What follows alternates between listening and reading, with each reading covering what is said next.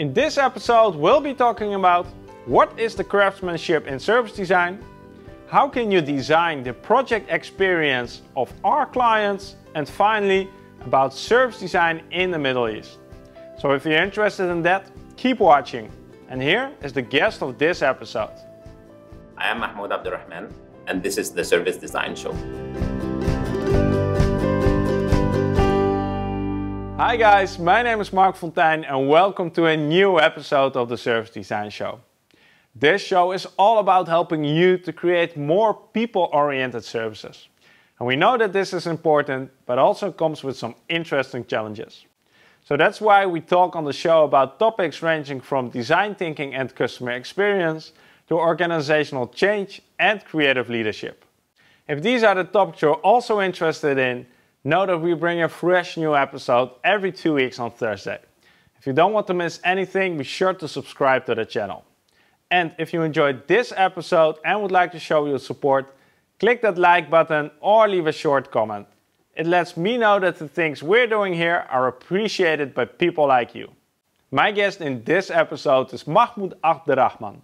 Mahmoud is the managing partner of Hued. And Hued is the first service design agency in Saudi Arabia. He has a strong passion and interest in how to scale service design to the level of families. In the next 30 minutes or so, Mahmoud will be talking about the craftsmanship in service design, how to design the project experience of our clients, and about the state of service design in the Middle East.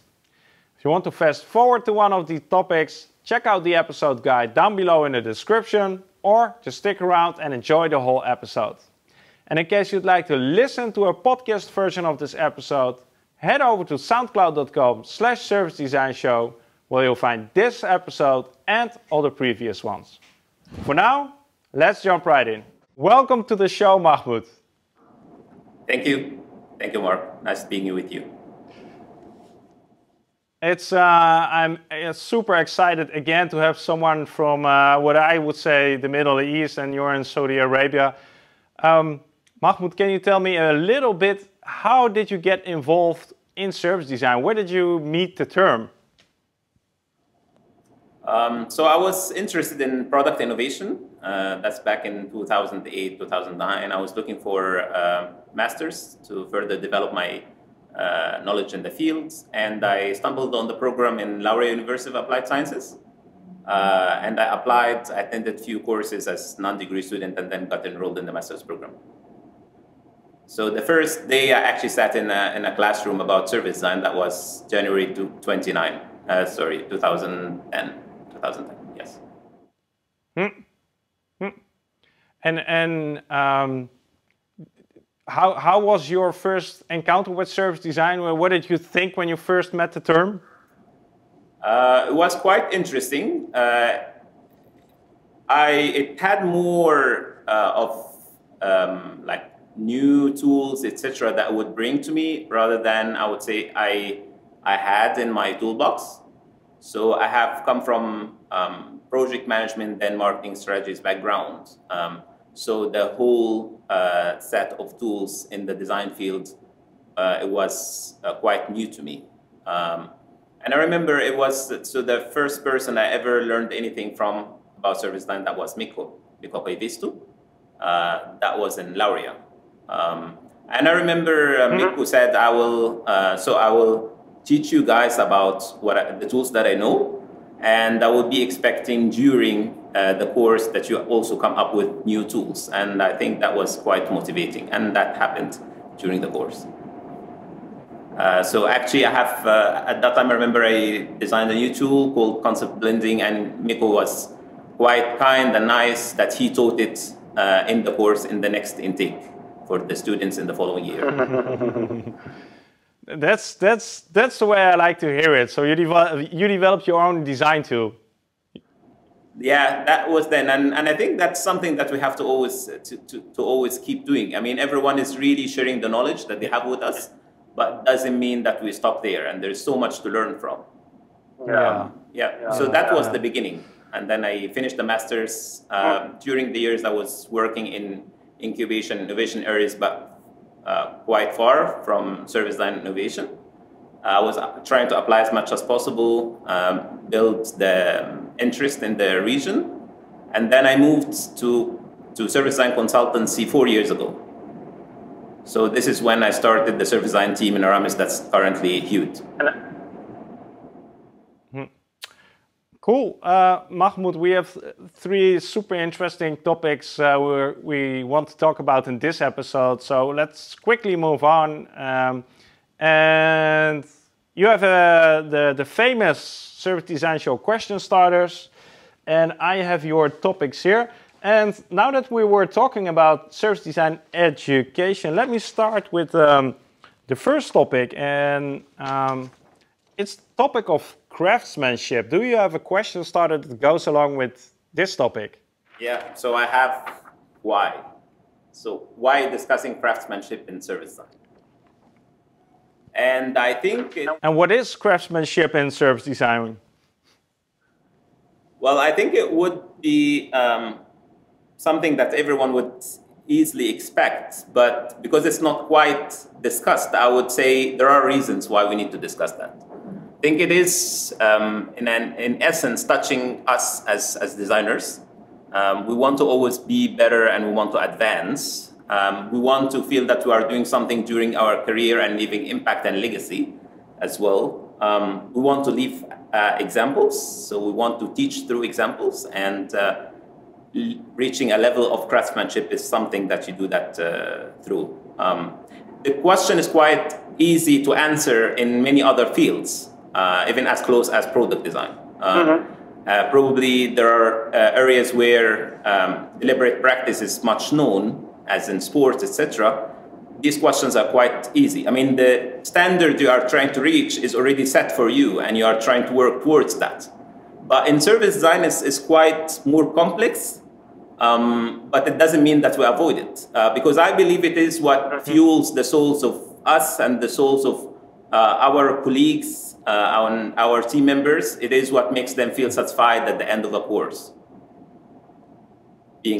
So what you're saying is that the discussion about craftsmanship in service design is partly difficult because the standards haven't been set yet or are not clear? Yeah, and I think there are there is a reason why we feel that discussion of craftsmanship in service design is difficult. So service design is collaborative in nature, right? It is not about you yourself. If you want to say, oh, that's an act of craftsmanship or level of craftsmanship, how can you really reach that? How can you really influence that and make it happen? If it is so collaborative, it's about you, your colleagues, your clients' staff, etc. It has also many parameters. It's very complex, so it's quite difficult.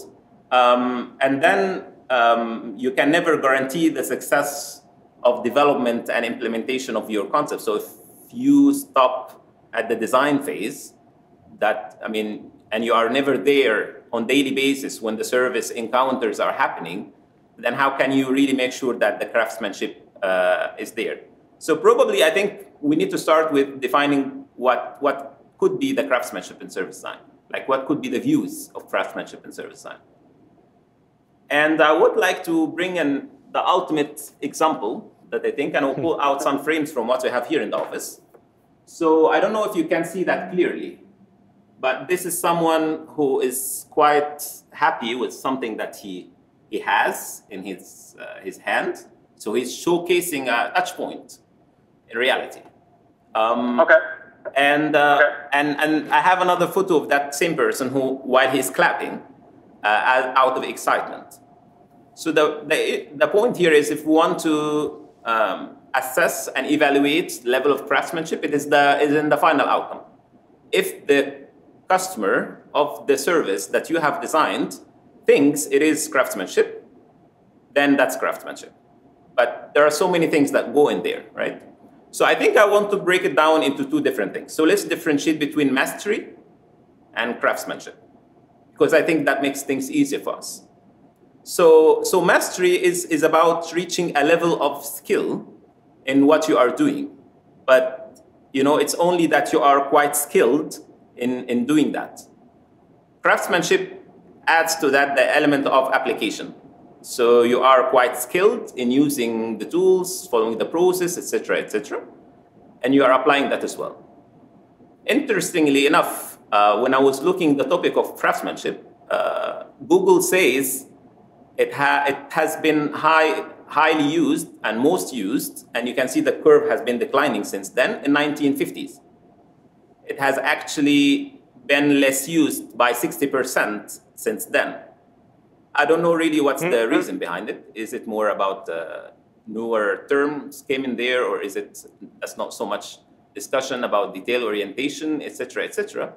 But I think that's an area to look at. So let's look at, like, if we can't really and easily reach the final result of craftsmanship, and I will come to a few things around how we can probably achieve that.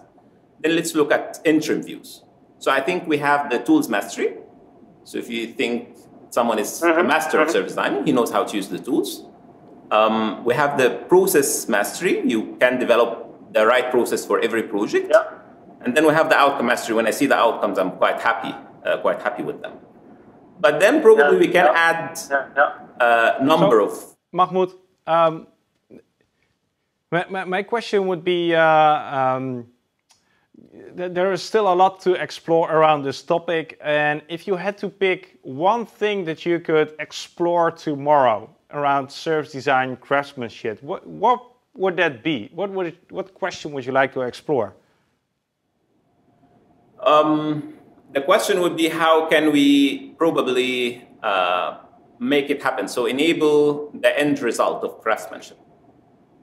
So, I mean, we will be trying to do the interim mastery frame or definition, probably. But we want to also see the results of the craftsmanship till the end. And that's a problem because we are always disengaging from the organization after the design.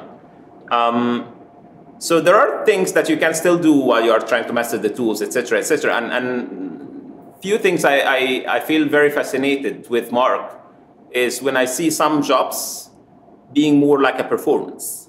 Like in so many fields, you see a person who's actually doing his job, but you feel like it is a level of skill and mastery to being a performance. And have always been inspired by these people. You know, why do they reach such levels and we don't? And I think if you break down everything that we do on a daily basis, do you think how you handle a meeting would feel like a performance? Do you think how you do insights and you do research, etc., would feel like a performance? When I see you doing something, I feel like this guy is actually delivering a performance for everyone to see. But then if I want to speak about the realization mastery, so how do you really make sure that whatever you did, assume that you have the mastery and you have that craftsmanship in the work you did, how can you make sure it is realized until the end? So if you can't be present in every encounter, can you minimize deviation? So can you actually set some touch points that could probably be the least for the delivery to be deviating from while the delivery is happening? So normally you would find that digital touch points are much more consistent in delivery versus some human touch points, for example. Another aspect I want to look at is designing for the most possibly implementable. So while you are trying to dream so far, there is an element that you're not going to be involved in, which is actually the transition between the reality of today and the design that you want to make tomorrow. So if you want your design to be meeting somehow the reality that's happening in the future, probably you need to design for that. So what could be probably delivered now? One element is always neglected, is designing for the transition and behavior. So you design this experience and the blueprint and operations behind it. How would people really change? People don't have configuration files that you can change some values and then next day they have amazing habits and amazing spirit and different culture, etc. So how can you really embed and extend your design into the areas where we actually look behind, okay, so this is the design we want to see happening. Can we now start designing for it to actually emerge in the organization. And I think if you do that, then you have to look beyond your design. So you have to design for your design to actually happen, and then you need to see them as you have to design like the context. You're designing the context and the conditions to which your design can be realized. A lot of topics we could still further explore, but well, let's leave it for the craftsmanship at this. And so Mahmoud, let's move on to a second topic because time is flying by. And the second topic is one that hasn't been on the show from what I know, and it's called project experience. Do you have a question started that goes along with this one? Yeah, so who are we designing for? So we are most of the time designing for our client's client. This is the reason we are being hired, etc. And the client is most of the time neglected in that process. We do it naturally. I mean, we think we need to build more engagement, etc., but we don't spend much time or efforts, or we don't plan to that much more proactively. And I think it is simply the act of designing for the project life cycle and the actual experience of your client as he goes throughout the process. So why is that important? I think it is important because it helps you for each project to make sure that you are attending to your client in his position at the moment with his goals, etc., in the right way. It helps you also build the interest in his circle as well as in the organization, and help him also get the buy-in much more. And then you will find in some projects it's actually... So what you're actually talking about is the emotional journey that our clients go through, like we should have a client journey map. Is that what you're saying? Exactly. So you need to think about the journey map of your client, their touch points and service moments as they go through. And I think so they are normally engaged with how exciting it gets, etc., etc. And then beyond this novelty element, when they are used to the concept, there are some other elements and some other moments you have to design for. But when you actually start to considering scaling that up, you will find that in larger organizations, and I'm speaking about giantly large organizations, that becomes something very essential. Because the time you spend with your client and the journey you go with, you need to scale that up really quickly and very, very fast. You will see that you need engagement from someone who is in a remote area. You will need to recruit people for research in some other parts of the organizations. You don't have time to onboard everyone. You don't have capacity to do this. Probably in some of the projects you may have to even onboard some audience that you can't easily reach. And then you will start to see, okay, how can we make sure that we are actually not only about the emotional part of people feeling interested, but how can we make sure that the design goals of everyone who is touched by this project is actually reflected in our work and actually reflected in our designs. And then it becomes more like more of communication, but on a larger scale, but within the organization. So what would you say is the biggest challenge when designing a project experience? Normally, so the client is always, because he's engaging with service design agency, he's expecting you to be walking the talk. So he's saying, okay, I invited you to design the experience of my client. I want to make sure that this is being reflected in how we deal with things. And he's expecting you to always do things differently, right? He wouldn't necessarily see that you have very limited resources and you need to put them towards the end design rather than beautifying everything and making everything much more proactively thought and in details, etc. So that's a part. That's where you will not really have enough, I would say, resourcing put to that part, while you still have to deliver it. And have you put this into your own practice? So have you been thinking and actually designing more project experiences in your work? And if so, what would you say is one best practice that you could share with us? What is something that works really well? Yeah. So we have been trying with few things here and there. For example, looking into transforming a project report into a newsletter.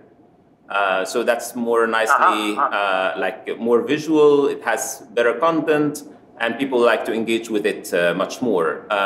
Thinking of how you'll be keeping your client engaged and in multi-channels about the project and making it more of sort of attending to his needs when he needs to know something rather than demanding and, and pushy.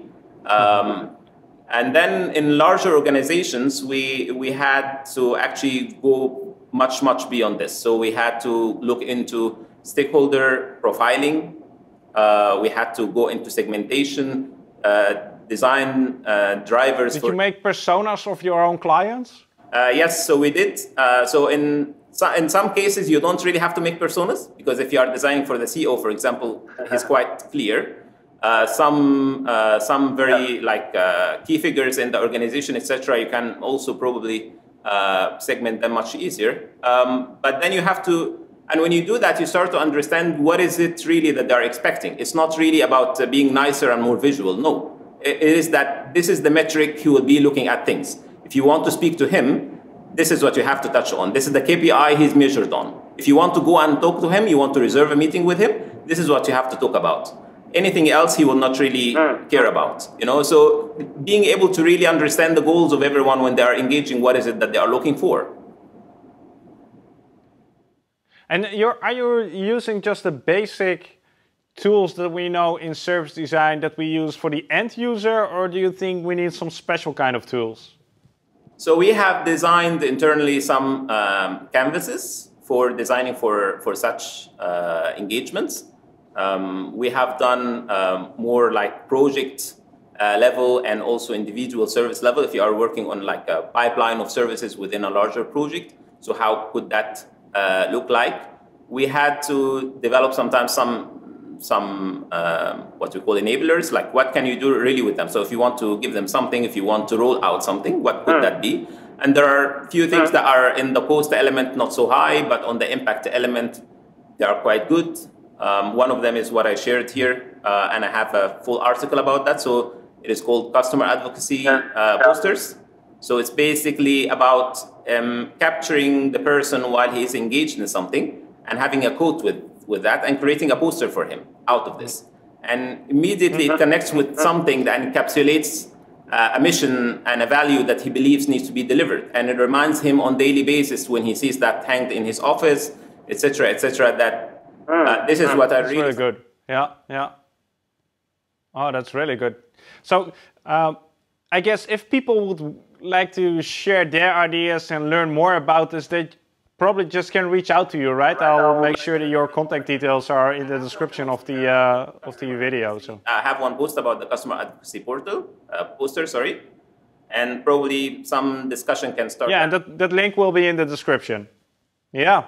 I think it's a super interesting topic, and it's definitely not discussed enough in the service design field at this moment. So we should. I'll do my best to spend more attention in the show at this. So, Mahmoud, the third topic. I'm rushing it through because time is scarce and there's so much to discuss. So, the third topic. And I'm really curious about this one. It's called service design in the region. I haven't defined what the region is, but maybe you can. Yeah, so I don't know. I would say how. So how is the landscape? How does the landscape look like? So region, I think I would say it's limited to the GCC, probably. That would be much easier. So how the landscape looks like at the moment, I would say education, we need much more education about design in large and then service design in particular. It's quite a new topic anyway worldwide, but we don't yet have structured programs around it. There are some in the training, but not in the academic education. Consultancy, there are some emerging organizations as agencies and such. I think we need much more, and then there is the issue of talents. Do we have talents, or is it quite difficult? So I think we have to work on both of them. I think there is so much need, but not yet necessarily translated into demand. So you will rarely find people coming and asking you and approaching you for service design scope. We have been suffering from that in the beginning. Now we do really like receive such requests. But in general, you'll be like speaking about service design could be to the customer experience manager, it could be products and services manager, it could be to the IT director, it could be, I mean, depending on what engagement you are engaged in. So this is how it looks at the moment. So I think the opportunity is quite large for everyone. And if you look, are there any things that are specific to the region that you think make it suitable or interesting for service design? So let me give an example. I've talked to quite a few guests from Latin America, and there is a whole service mindset in Latin America, or the service mindset is different in Latin America compared to Europe and the US. How does that play out in your situation? So I think in sequence, because business process management is looking at the operational element of things and has been quite a large wave before we look into service design in the region. So people continue to mix these. And I think one of the things that we have to always do is to build the relevance so people understand how they actually play together, and then also highlight the differences. So how do we do that? And we had to actually like build the whole content around that to always be able to answer the question as it emerged. But there are some few things that are also related to the level of ambition for people and probably what they are expecting.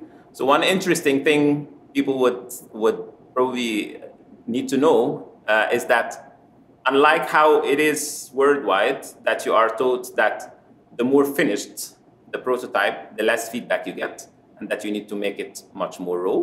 I would say it's the other way around. So the more finished the prototype and more polished, etc., the more feedback you'll be able to get. The less it will actually be provoking any feedback or taking somehow seriously. And we had to actually redesign our process in specific areas around that to make sure that we are always getting the feedback that's expected. Sometimes there. So how do you? But that's a really crucial thing. How do you fix that? Because quick and fast typing is for me such a key element of the design process. And when you have to work with finished prototypes, then you lose a lot of the value. So how does that work? So I think we are using other ways to do it. So when we want to make sure. So there are different objectives and rules for prototypes, right? So you have prototypes that are made to communicate things. You have prototypes that are made to test, and then you have prototypes that are rolling out for production, and they have different names for them. So when we want to communicate something, we would rather not do a wireframe, for example, if you are speaking about the digital bit, and find other ways to do it. Because we noticed that wireframes are not necessarily, for example, taking that seriously at that stage. People, if you give them finished screens, etc., they will be much more willing and much more responsive, and giving you feedback on that. So, and that continues for actually everything. So all over the project, people are expecting stunning visuals, quite nicely finished outcomes throughout the process, etc., etc. So people have to really attend to that element and take it into consideration. It could sometimes not be about the content, but it's more about how the content is presented. Does it tie in with the culture, or can you explain? Yes. So there is, so people are always expecting higher quality in things, and then accordingly they feel not taken so seriously if they see low quality outcomes. Okay. And also you would need to be much more visual and interactive in your outcomes rather than longer documents that would require long time in reading, etc., etc. And that would also be another tip that people need to take into consideration. Well, I actually, in the most recent trend report that came out, one of the 3 topics that I talked about was culturalizing design methods. And that's pretty interesting what you're also talking about.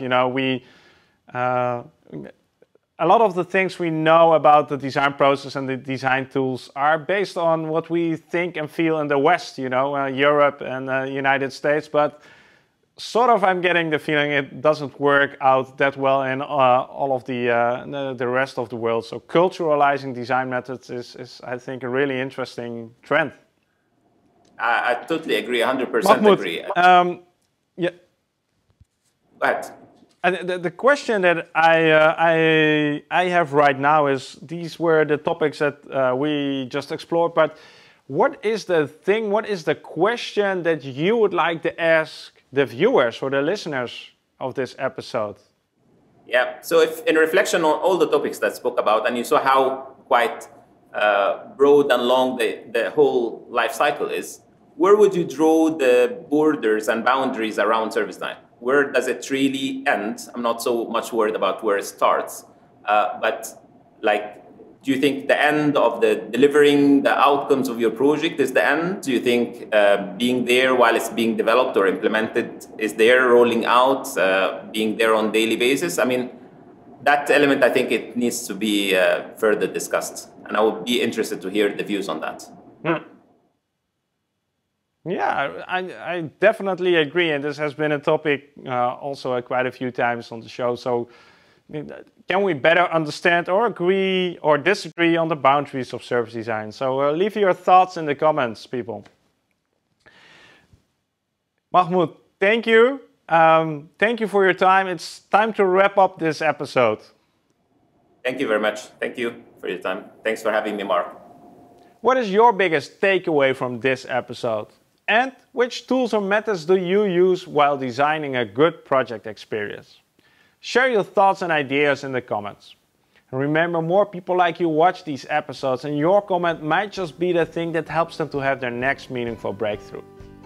If you're interested in learning more, head over to learn.servicedesignshow.com, where we'll be offering courses that dig deeper into the topics we talk about. I'll see you in 2 weeks' time with a brand new episode. Thanks for watching, and see you then.